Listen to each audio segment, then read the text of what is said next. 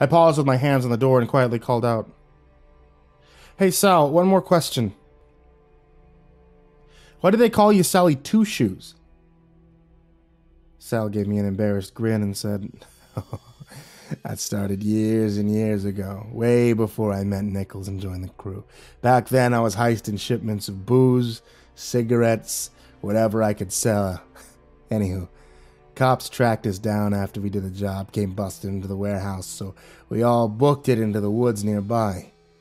Right away, I lost one of my shoes in a marsh, so I ran almost 2 miles through the woods with only one shoe.